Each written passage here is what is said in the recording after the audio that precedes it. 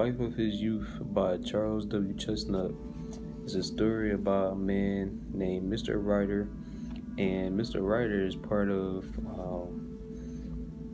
an organization that go by the name of Blue Vein, and he's the dean of it.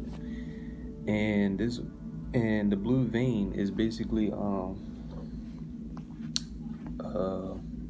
society of lighter skinned people that are mixed, and they act more white than they do black.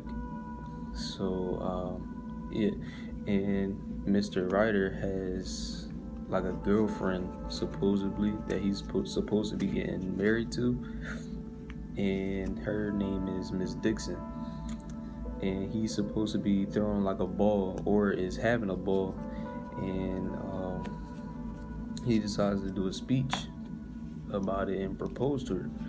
So suddenly a woman that goes by the name of Liza Jane pops up at the door, and she's trying to find her husband, and his name is Sam. So Mr. Ryder is asking like, who are you looking for? And she's going back and forth talking about like describing him and trying to figure out where he is and stuff like that.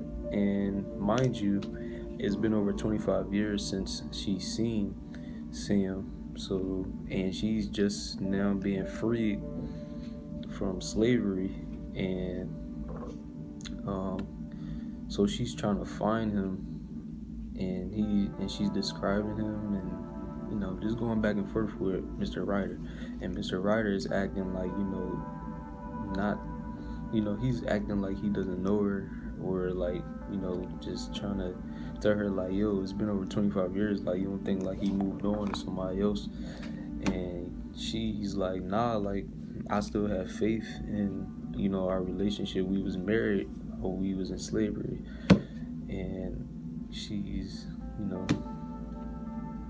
still trying to find him and stuff like that. So at the ball, I guess he invited her to meet her, and he wanted to tell her story to everybody who was there, and he does that, and then he comes out and say like, yo, this is my wife, and he decides to be with Liza. So the story is kind of I don't know, I kind of like the story, and I think it's real dope what Mr. Ryder did.